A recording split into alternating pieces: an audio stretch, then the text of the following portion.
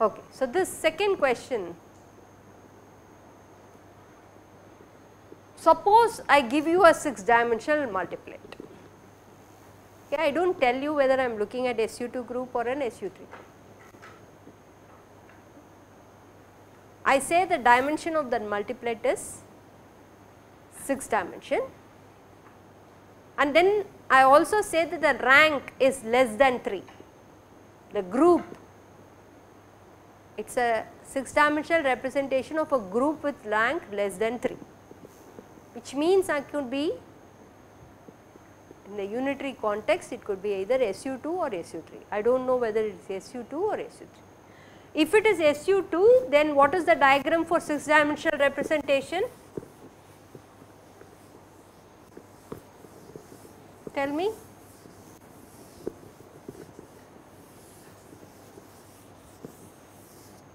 So, let us take SU2,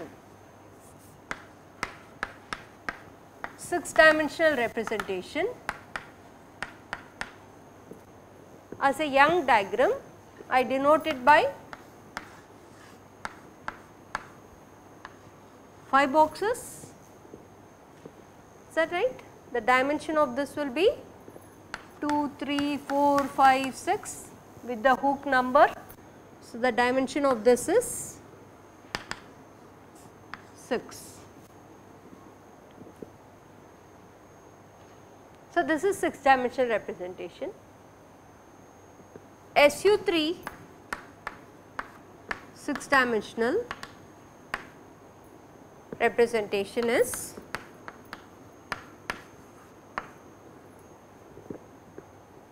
that right? This is 3, 4, hook number is 2. I will give you. Are you all with me? If you have not done this, then yeah, so this gives you 6. Both have 6 dimensions. So, suppose I give you in your hand a 6-dimensional representation, I ask you, does it belong to SU2 or SU3? What will you do?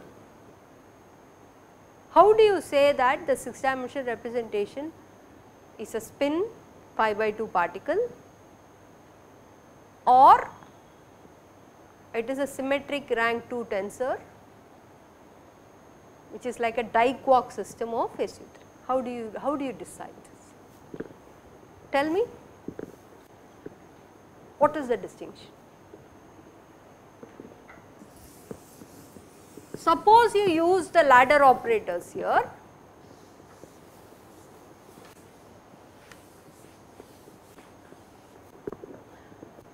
Suppose the J plus and J minus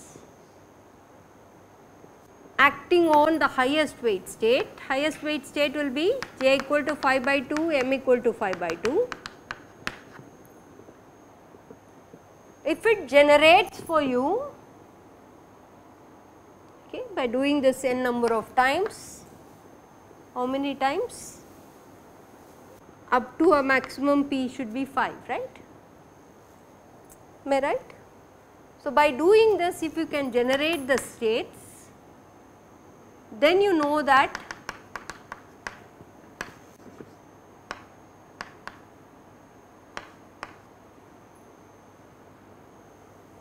right, proportional to this, then you know that it belongs to the SU2 multiplet.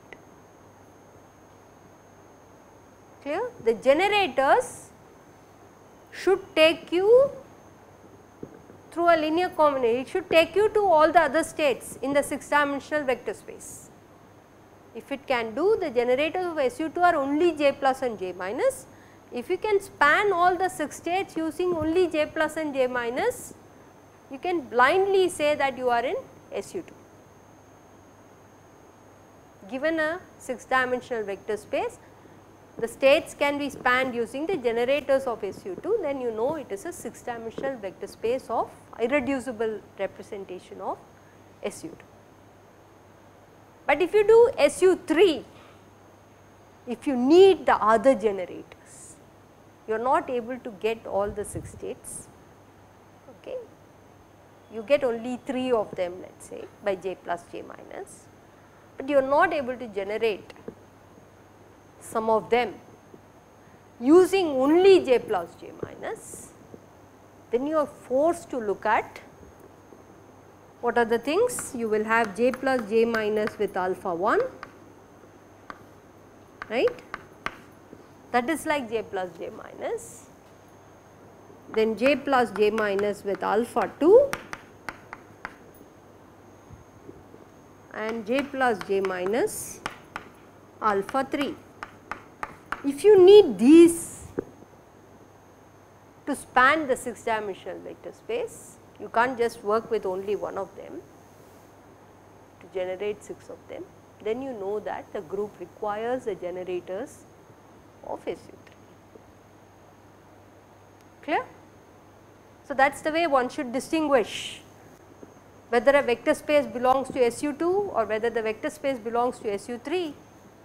The dimension does not decide. To see whether you can span all the states in the vector space using the generators of that group. Clear? So, that is the question it is asked here in the question, and I have explained it on the board for you. Okay. So, suppose you are given a 6 dimensional multiplet belong to a irreducible representation of a unitary group of rank less than 3. How do you check whether 6 states belongs to spin 5 by 2 of SU2 or symmetric tensor of rank 2 of SU3, depending on whether you can achieve all the states using only J plus J minus or you need the other 4 generators. Okay. Yeah. So, now the next question, we were now going to do a hypothetical thing, like the way we did rotations in 3 dimension, then I went on to abstract notation of saying let us look at rotations in arbitrary n-dimensional abstract space. We will start looking at that, let the quarks does not need to be only in 3 flavors, let it have 4 flavors, up, down, strange and charm. This is extrapolating from SU2, SU3 to SU4. The fundamental objects which you can put on a single box will be either up, down, strange or charm. Okay, is that clear? So, assume quarks occur in 4 flavors. For this case, determine the irreducible representations and the dimensions of baryons and mesons. Okay. So, baryons you know what to do. Baryons are made up of 3 quarks, right.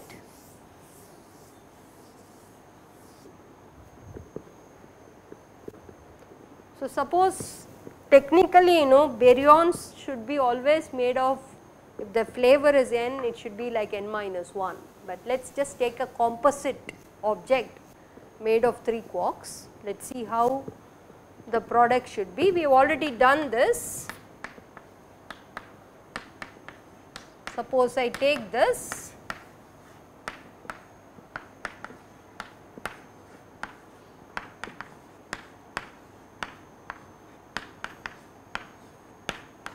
okay. What will be the dimensions now if I say that this is 4 dimensional, 4 into 4 into 4 will be 64.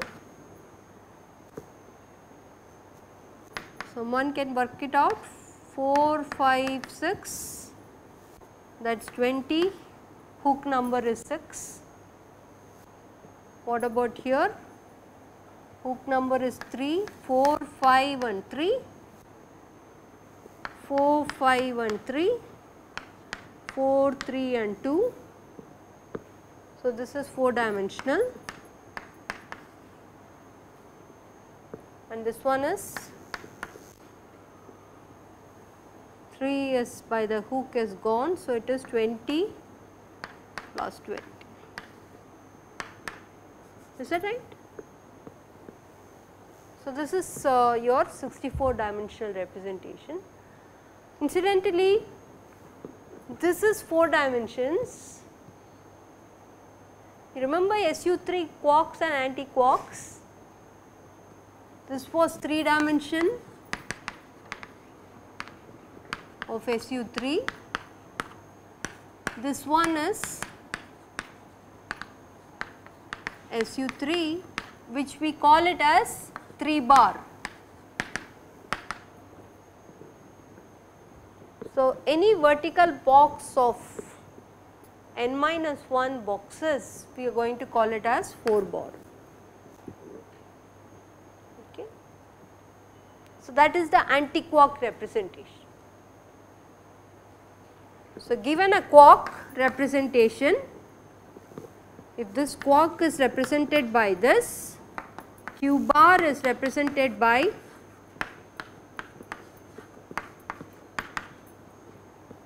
n minus 1 boxes.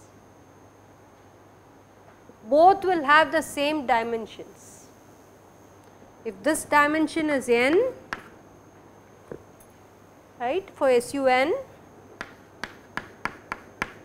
this dimension will be n, and we denote it by n bar, just to remember that it is a anti-quark or anti-particle of quarks. Okay. So, now mesons will be what?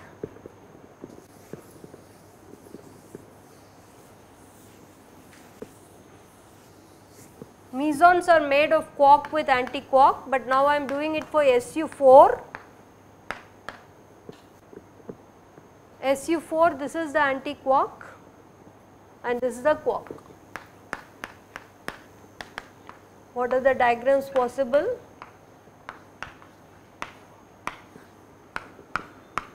What is this diagram?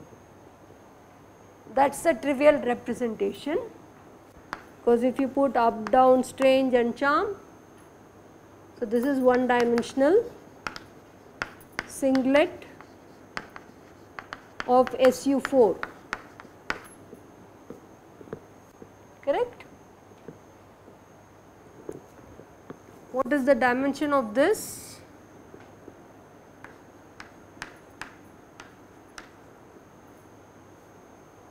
Someone?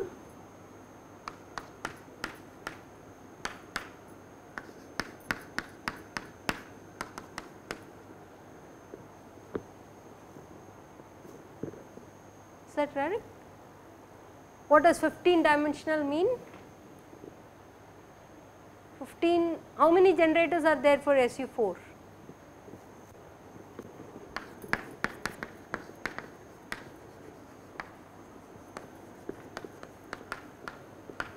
SU4 is n squared minus 1. Unitary matrices with determinant plus 1 corresponding to the generators which are traceless and Hermitian turns out to be n squared minus 1, right. So, that is 16 minus 1, which is 15. That is what I call it as the number of states, 15 dimensional states.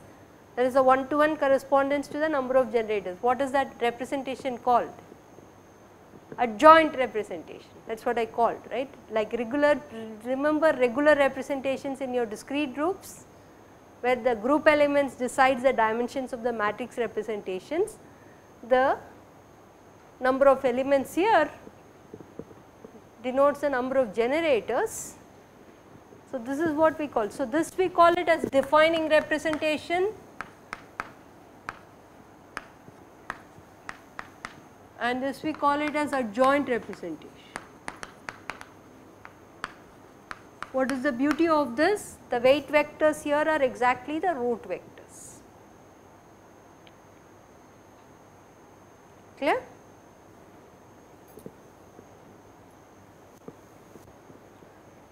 So, that is the other problem which I had asked you to look into. for quarks belonging to the fundamental representation of SUN, determine the dimensions of meson multiplets. Quark belonging to SUN. Whatever I did here, you can do it for SUN. What will be the anti-quark? N minus 1, okay, and then what do you get?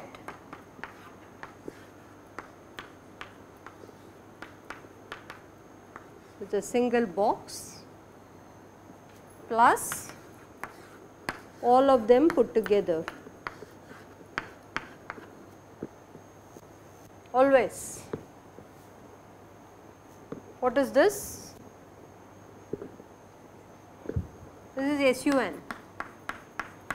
This is the trivial representation or a singlet representation. So, this will be 1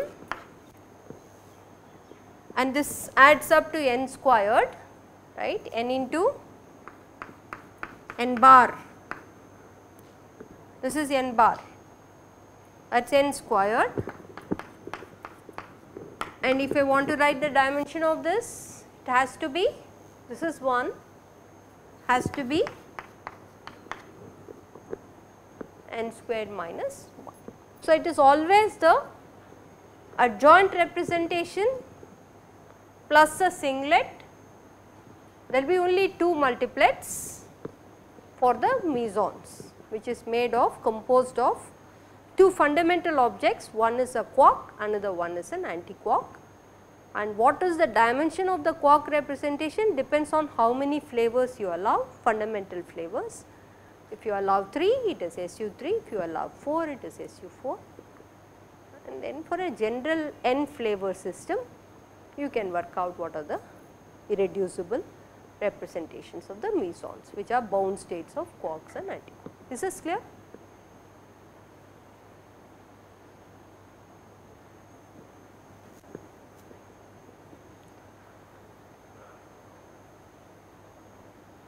Okay. So, as a last problem, these are all there in the assignment problem. Okay. I am not doing anything new, and thought let me take it like a tutorial so that you are clear about things. What is the third problem? Third problem is determine the irreducible representations and the dimensions for dibaryon bound states. Now, I am looking at a dibaryon bound states obtained from baryons belonging to the octet multiplet of SU3. What is the fundamental object? Baryon is a fundamental object, and I am going to look at a bound state which is a dibaryon bound state. Is the question clear? So, what is the procedure? Here I looked at bound state of 3 fundamental quarks. Now, I want to look at bound state of 2 baryons which belongs to the octet. Octet diagram is this, right. So, let us do that for the SU3.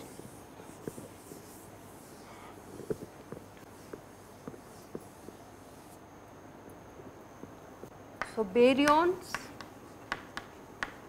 SU3 baryons belonging to octet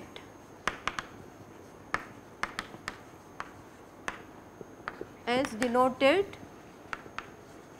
by this diagram. Okay.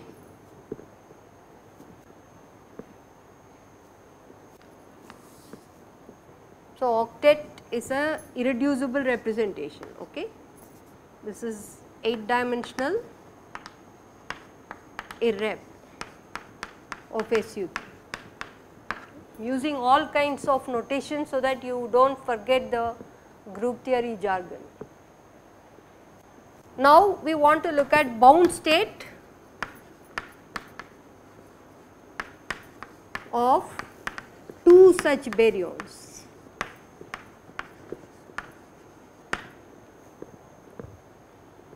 Okay.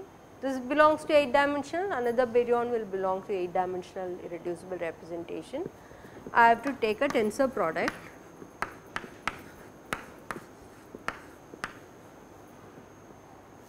of these 2. Okay. Now, you have to struggle a bit to draw the diagrams without violating the symmetries.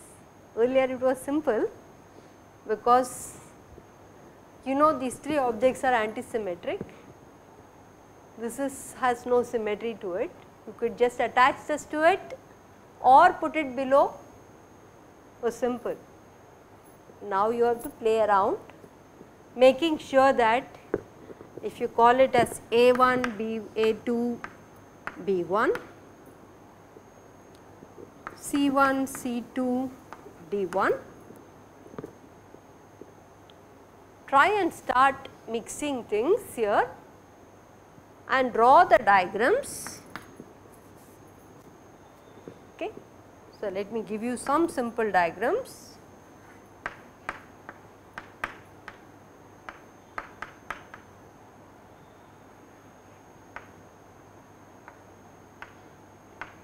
This is one possibility. Why is it possible? D1 has no symmetry to C1, it is okay. No symmetry means it can be either symmetric or antisymmetric. So, this is a allowed diagram. So, now you have to list out all the diagrams. I leave it to you to do the listing.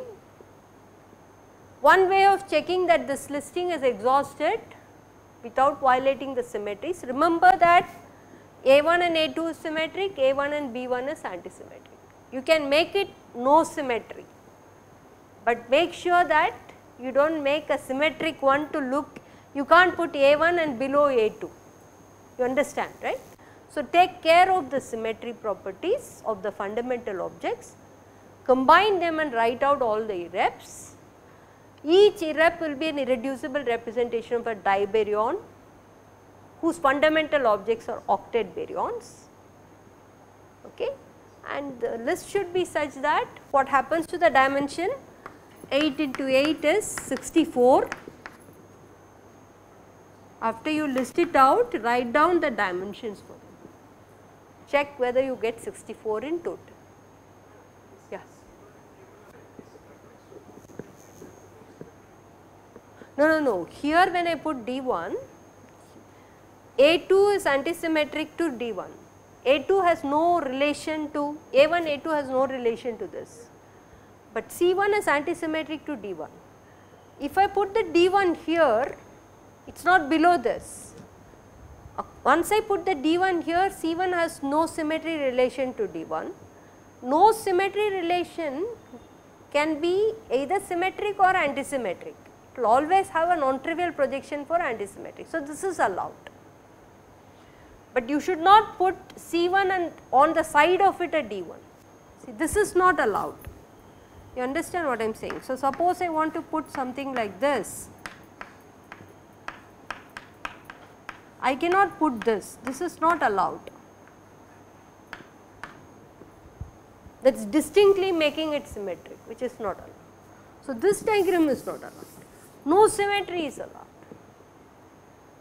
Okay. So, take care of it and write it out and see whether the total adds up to give you 64.